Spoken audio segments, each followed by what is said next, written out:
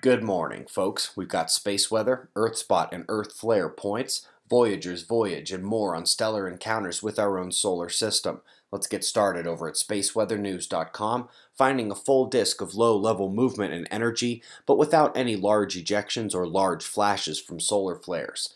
Indeed, the solar wind is the bigger story. Now, the left side of this chart is those erroneous cosmic ray readings. We know because the satellite has had those problems since day one, and the world didn't end when the readings appeared. So, yeah.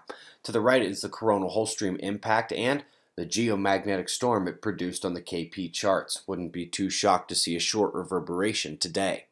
Coming next to the Dopplergram, because we've got two titanic umbral cores present on the northeastern quadrant, these sunspots utterly dominate their local surface area and contain gamma-class magnetic fields, but without much in the way of delta development at the large cores. The central regions are where that would need to begin, and right now they are small and calm despite having both positive and negative in there. Stable for now.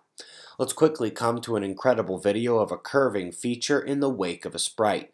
Nobody on Earth knows what to call this, but I swear I see these all the time on our star in the wake of solar flares.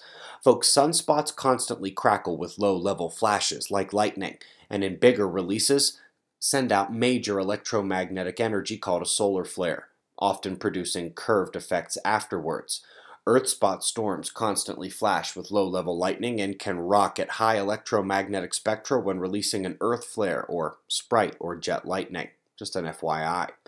We did have one notable quake yesterday, but at 40 kilometers deep we are without major casualties and damage. Eyeing the other side of the world with deep rumbles and atmospheric disturbances having the lithosphere surrounded. We'll come back to the atmosphere in a moment, but first we're watching the tracks of Voyager 1 and 2. The animation is made to show their paths through the solar system while highlighting their slingshots around Jupiter and Saturn. Those help them gain speed and further gain direction.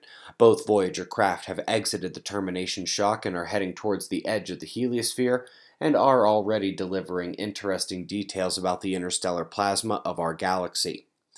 Next, you'll remember we showed two papers detailing past and future close encounters of another star with our own. This animation is for the big approach 1.3 million years from now and how fast it will look going across the sky.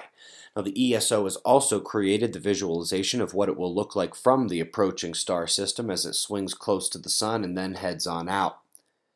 Let's come back now to the atmosphere where Harvey remnants rumble through Appalachia as another system is taking on Baja to the west.